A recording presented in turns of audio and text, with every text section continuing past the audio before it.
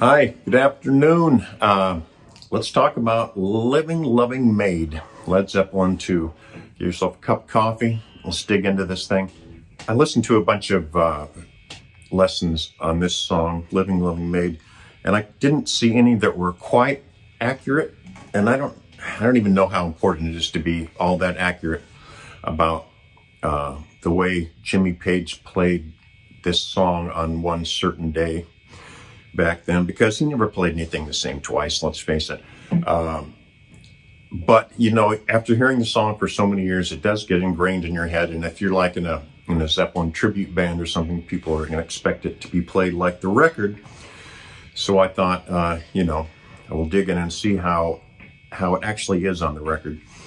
And one of the things I found out is that, and I've seen this mentioned before, there is in the left channel, pan middling left, not hard left, there is a 12-string guitar playing the main riff. In fact, playing the entire song. It starts off the 12-string doing this part. So let's look at this riff. As I think I said, it's played on a 12-string. There's an overdub on a regular 6-string, a pan hard right, that just comes in. It doesn't play this part. It just comes in on the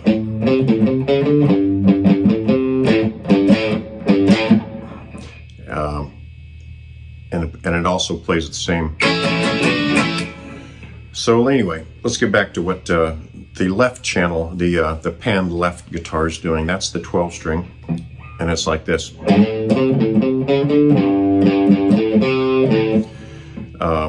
Fifth fret of the E string, playing that A note there. Then you go up to the 3rd fret of the A string.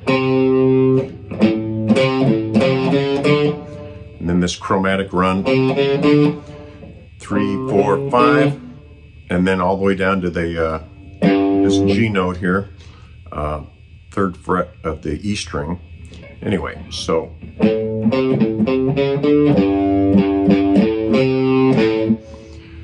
I'm sure that most people will be able to get that part. And then this thing, he plays it that way most of the time, and that is just a triad, starting with this octave A here, 7th fret of the D string, and this 6th fret of the E string, of the G string, and this 5th fret on the B string, so that gives you an A triad. And then you play the low E with that, the open string E, and I often usually put my thumb on the on this A note on the 5th fret of the E string, so you can get that in there too if you want.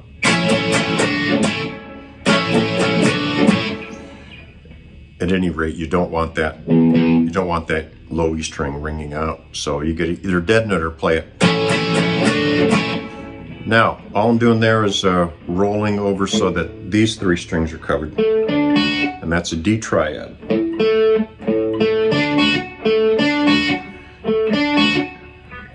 All 3, the D, G, and B strings all on the 7th fret.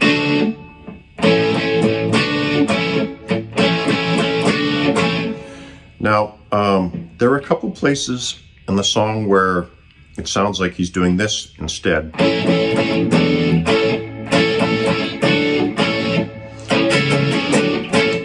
And that is just a different inversion of the A triad. You're starting, here's the chord.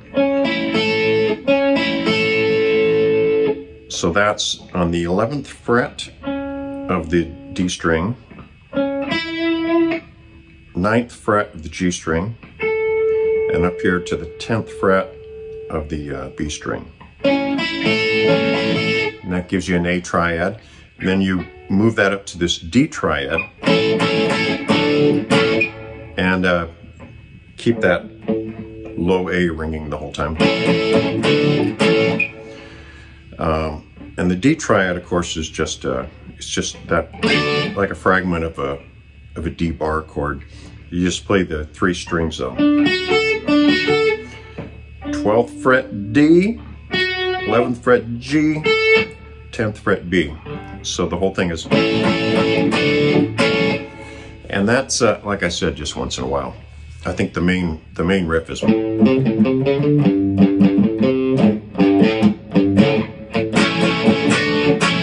And I've seen people say that, like, that this, when you go, it's really,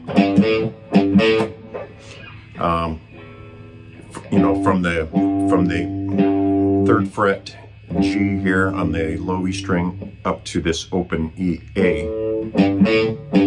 And I don't hear that. I don't think Jimmy Page is doing that. Would be a kind of a Jimmy Page thing to do, but I don't think he's doing it in this case. I think it's just, and every once in a while it sounds like just a hammer on.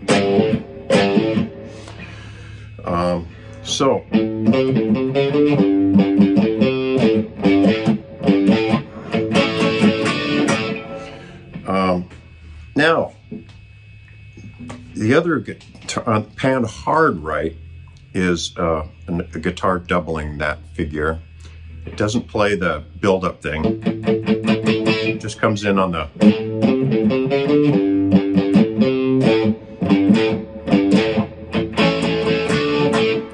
and then cuts out again for the next build-up. So it doesn't do this. It just comes in on this part.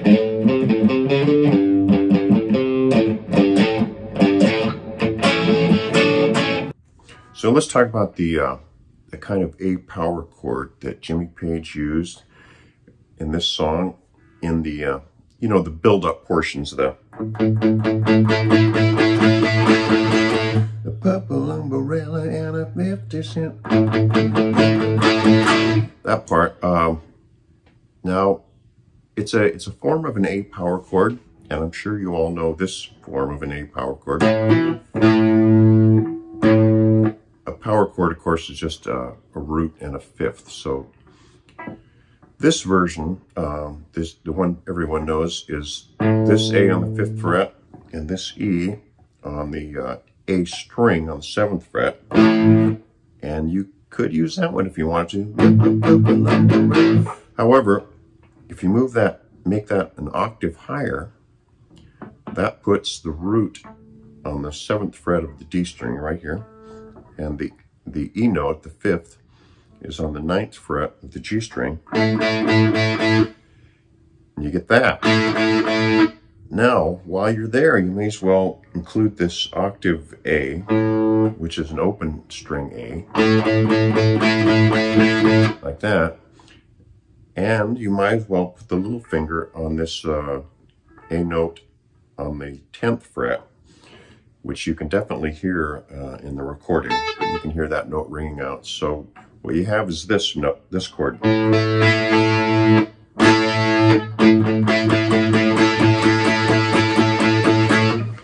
And that's the form that Jimmy Page uses in that part of the song.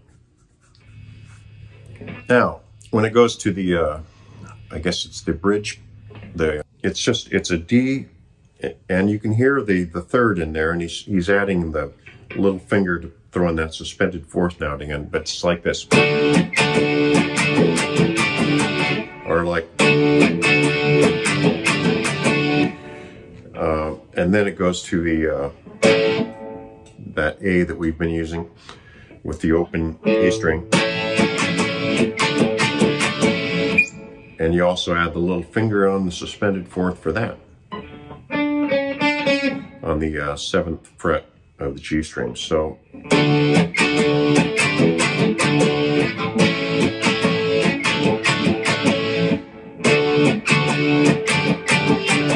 and then this thing, that build up on the E, and it's a bar chord E with the open E string also ringing out. So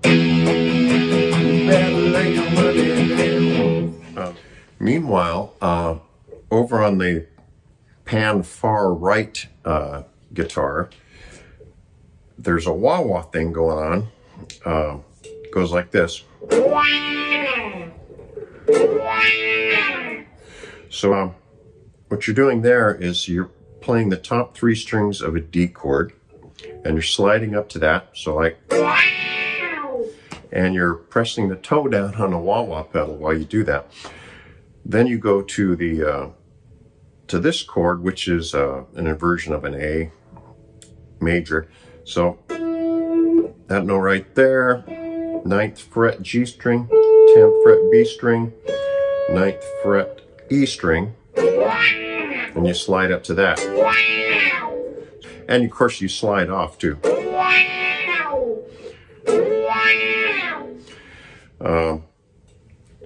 And so that's what's going on in the right channel, while the other thing now.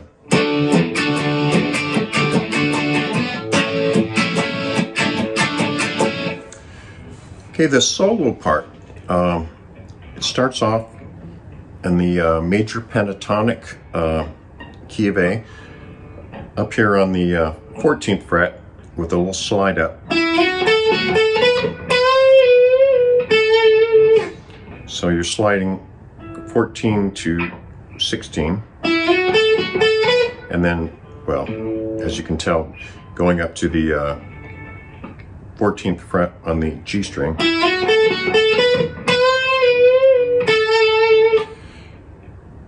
And then there's this thing.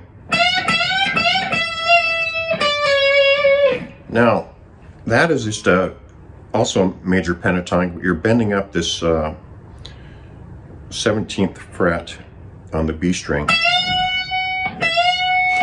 And then you bend it a little further the second and third time, so it's like,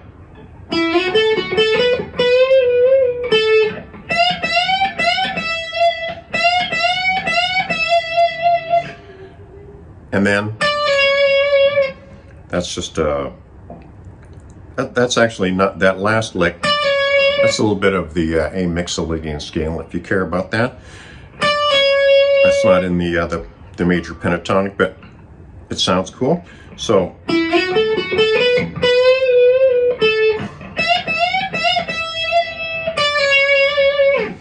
and then once again,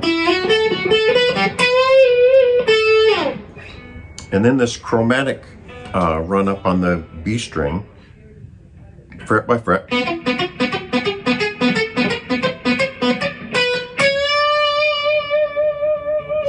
So you're going up fret by fret until you get to, I'll show you again.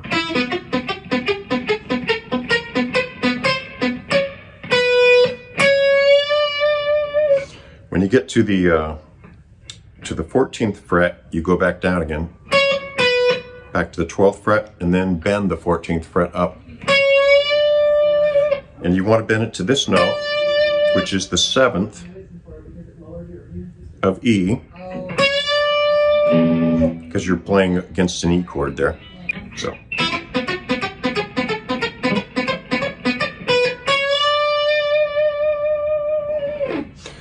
Well, it was lovely spending time with you today, and I hope you got something out of the lesson. And if you did, please go ahead and subscribe. I need subscribers. So thanks a lot.